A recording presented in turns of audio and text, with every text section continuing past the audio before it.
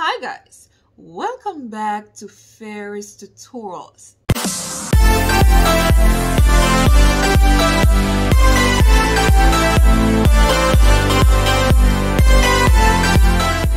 In this session, we're looking at the subject CSEC Food, Nutrition and Health past paper question for the exam year 2023, and we're looking at question 2.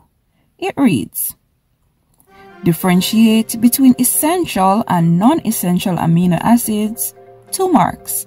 State 2 examples of low biological value proteins, 2 marks. State 2 examples of high biological value proteins, 2 marks. Explain how each of the following affects the nutritive value of foods, 6 marks. Now 2 marks each for agricultural practices, food purchasing practices, food preparation practices. And the last part says, state which figure or picture shows the child who has marasmus and which figure or picture shows the child who has kwashiorkor. And follow up to that, you're supposed to state 2 symptoms that a child in picture B is likely to experience. Now, let's take a look at the ideal answers. Now, the first part, 2A, differentiate between essential and non-essential amino acids. This question is worth 2 marks. So at least you must have 2 points so that you can get 1 point each for your each response, right? So non-essential amino acids can be made by the body, while essential amino acids cannot be made by the body. So you must get them from your diet, right? Now, I believe that's adequate for 2 marks because we have 2 points there. But additional information may include the number of amino acids. Difference also lies in the importance of these amino acids in the diet.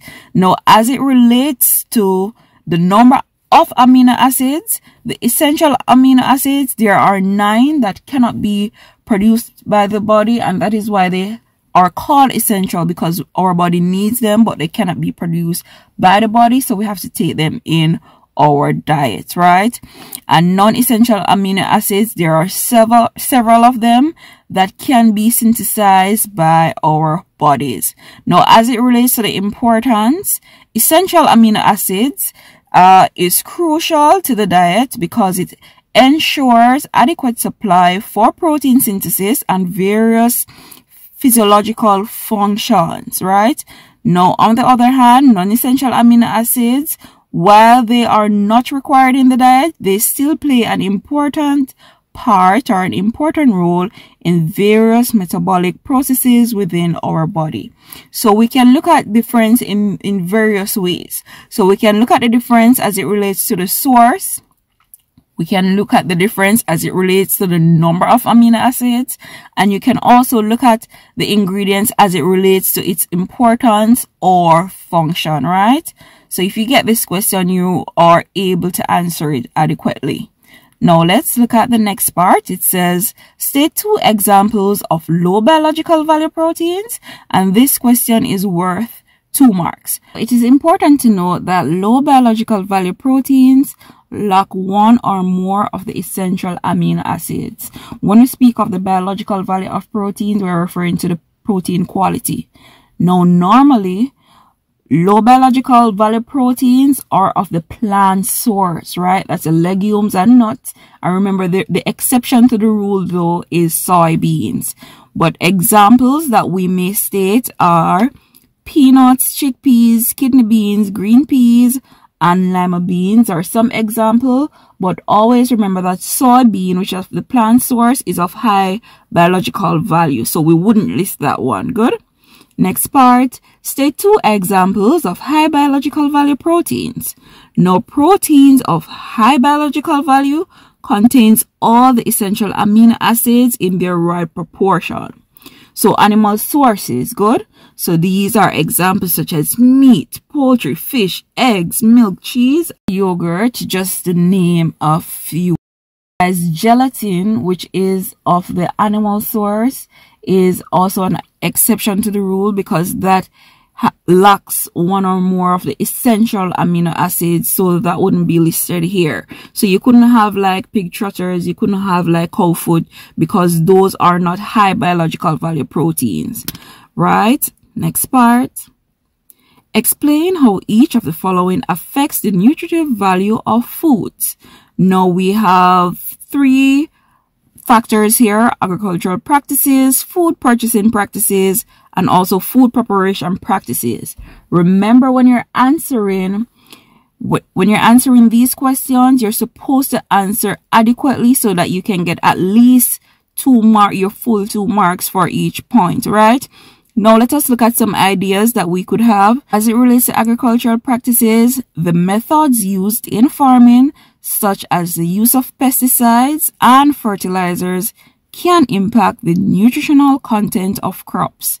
For example, organic farming practices that avoid synthetic chemicals may result in higher levels of certain nutrients in produce. Additionally, the soil quality and crop rotation methods used in agriculture can influence mineral content of foods. Now, as it relates to food purchasing practices, the way consumers choose to purchase their food also affects its nutritive value. Opting for fresh fruits and vegetables over processed or packaged foods can lead to a higher intake of essential vitamins and minerals.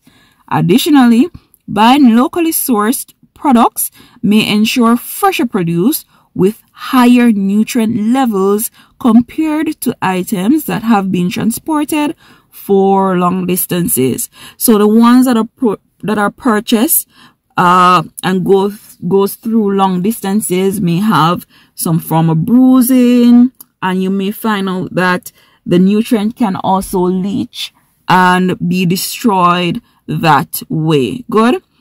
Also, food preparation practices. How food is prepared can impact its nutritional value. Cooking foods such as boiling, steaming, grilling, or frying can alter the nutrient content of foods. For instance, boiling vegetables may lead to some loss of water-soluble vitamins like vitamin C, while grilling or roasting meats at high temperatures can create potentially harmful compounds like heterocyclic amines. Now, on the other hand, guys, cooking techniques like steaming can help retain more nutrients in food. Good. Next question. Say which figure or picture shows a child who has marasmus and which figure or picture shows a child who has kwashiorkor. Now, these images were given. So the child at the top in picture A has marasmus and the child in picture B has kwashiorkor. Now, it is important to note that the child in picture B, as you see the tummy there, it's not fat, but it's actually fluid retention. You may find fluid retention around the ankles as well. So always remember that a child with kwashiorkor tend to look a little more plumped because of the swelling, and a child with marasmus may have like a pigeon chest. You see the rib cages coming through there as well. Good. Next part. Say 2 symptoms that the child in picture B is likely to experience. So as we were speaking of, the child in picture B has kwashiorkor. We were speaking about the swelling. So edema, one of the hallmark signs of kwashiorkor is edema, which causes swelling in the ankles, feet, and belly due to fluid retention. This swelling is a distinguishing feature of kwashiorkor compared to other forms of malnutrition. And remember, when we speak of malnutrition, it can be overnutrition or undernutrition. Now, as it relates to other symptoms, there may be change in the skin and hair color and texture. Now, individuals with kwashiorkor may experience changes in their skin and hair color, often turning a rust color, along with alterations in its texture as well. Fatigue, they may feel weak because the body is lacking essential nutrients, particularly protein. And that is why these illnesses are classified as protein energy malnutrition. Good. There's also diarrhea, which digestive issues such will occur, and further causing deficiency diseases because the body is not able to absorb any nutrients. As it goes in, it wants to come out, right? Loss of muscle mass. Protein deficiency in kwashiorkor can lead to wasting of the muscles over time, failure to grow or gain weight, damaged immune system. These children easily become sick. Irritability. You may notice behavioral changes as well. Flaky rash. So skin manifestations such as flaky rash may be present in individuals with severe malnutrition like kwashiorkor. And finally, we have on the list is shock. Now, in severe cases, kwashiorkor can lead to shock, which is a life-threatening condition that requires immediate medical attention. Now, this is an extensive list. It just requires for you to say 2 symptoms. So make sure when you put in your symptoms, you don't just list, but you add a little, I don't want to say explanation, but you add a little words to it so that you're stating rather than listing. Good? Now, that is it for this question, guys. Good luck. You've made it to the end of the session. Please remember to subscribe, turn on your post notification bells so you can be notified when there is another upload. Most importantly, share with persons who you know will find this information useful. Thank you for making a Ferris tutorial.